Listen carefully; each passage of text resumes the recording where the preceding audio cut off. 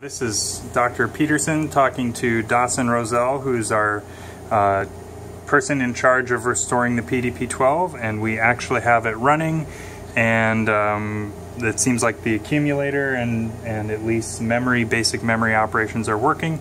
So this seems like a good time to do a little video, show us turning on the machine, show the console lighting up, and kind of the very basic things you can do with the console at this time. So Dawson, tell us, what is this thing here that it's plugged into?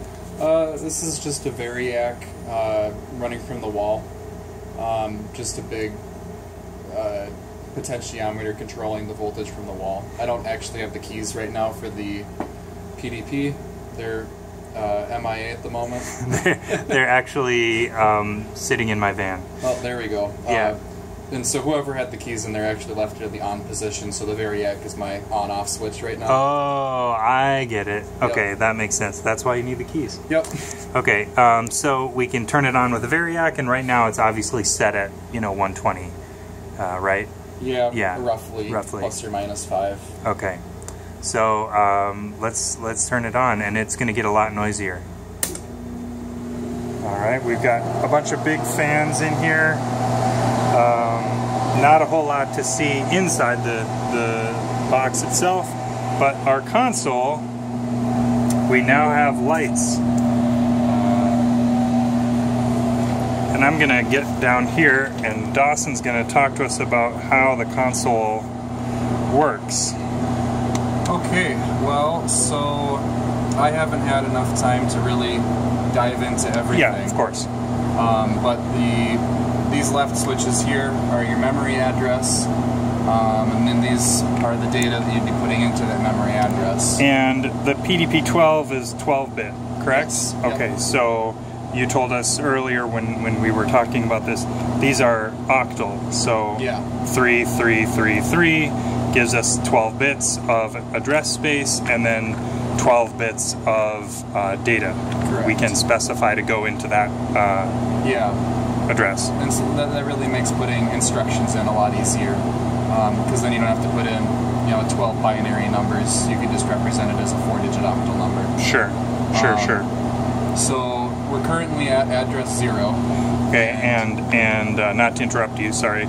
This is the 0 position for every Yes. bit. Okay. Yes. And so least significant bit is on the right. So if we wanted to go to address 1, we could hit that and examine. Okay. And then we're at address 1. And this is our data that's in address 1. Okay, so address 1 has the value 7. Right. And so if we want to go back to, or if we actually just want to even cycle through it, we can just cycle through our memory registers. I had a bunch of 7s loaded in earlier. Right. So we'd go back to 0, and let's load in some arbitrary number, fill, and then if we hit examine, it should stay the same. Yep. And if we go to another address and then go back, it should still be that arbitrary value that I put in. Now, one thing you told me earlier that I had no idea is that core memory is non-volatile. Yes, and that has to do with the ferrite, the magnetic cores, since they are little iron donuts essentially. Yeah. Delicious. Yum.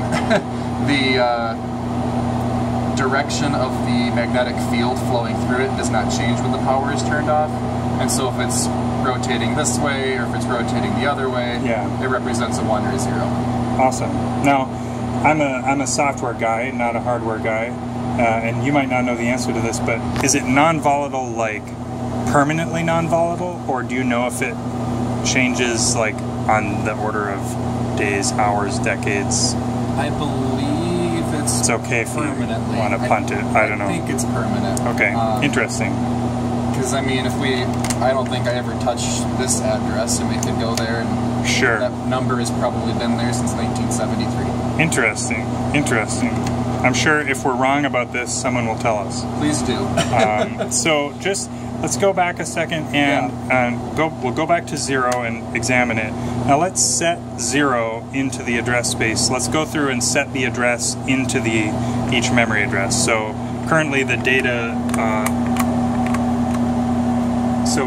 but that's not 0, right? So this is the number that's in address 0.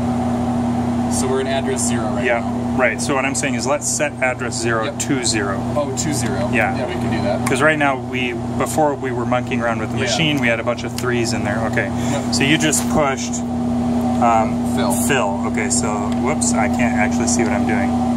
Fill, okay. So the fill button here fills the address with the data that's there.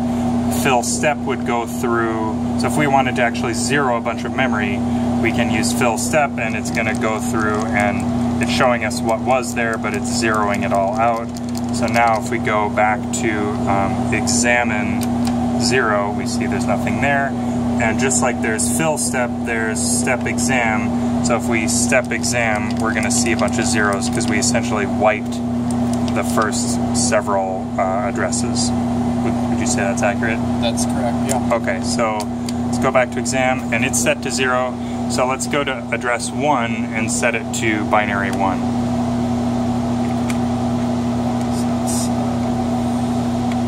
1, and fill it with 1. Okay, and then we can go to address 2 and fill it with 2. Oh, that's the wrong button.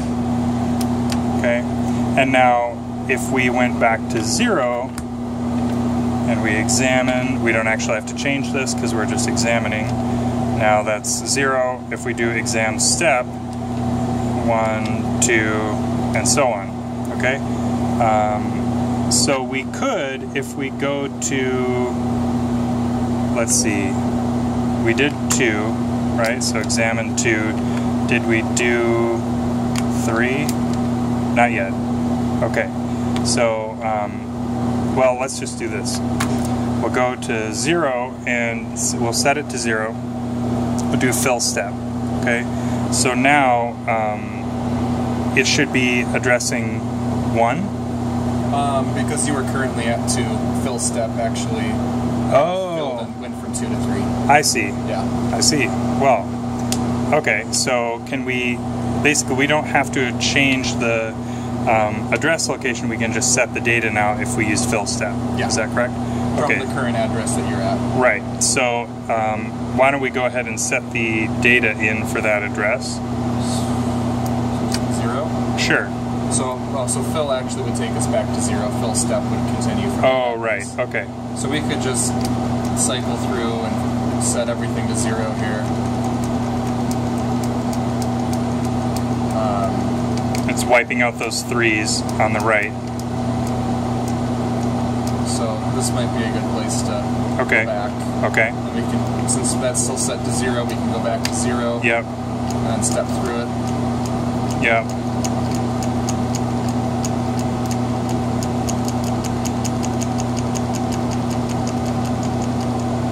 And then that's about where I stopped. Cool. And so the other thing that we've tried was incrementing the accumulator, which the instruction for that is 7001. Okay. And then if we hit the do switch, then the accumulator increases. Cool. And the accumulator started out at 0 Yes. when we turned on the machine. Yep. Okay. Very cool. So we do have some, if I want to just examine memory, do we need to change some of these switches or something? This also controls the instruction register. Okay. So when I hit do, it loaded that 7001. Okay. Oh, cool. Yeah. So if we wanted to go back to 0, examine, but then that is out of the instruction register. Okay. So I just wanted to show kind of one of the next steps for us is, you know, this machine is almost 50 years old, so some of the light bulbs are burned out. So if we examine, you know, the highest address this machine can support, which of course we don't even have memory to support that address, because we only have 4K of memory, and this 12K address is going to be way beyond that. But what you can see is we're missing a light bulb here. So Dawson is working on figuring out what model, incandescent light bulb we can find and source that will work in the location in the console, and we're talking about potentially just replacing all the bulbs.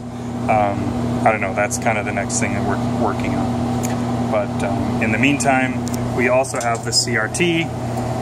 This sign is for interlopers, and the 2 tape drives that we need to potentially reform capacitors and do other things before we dare power them up.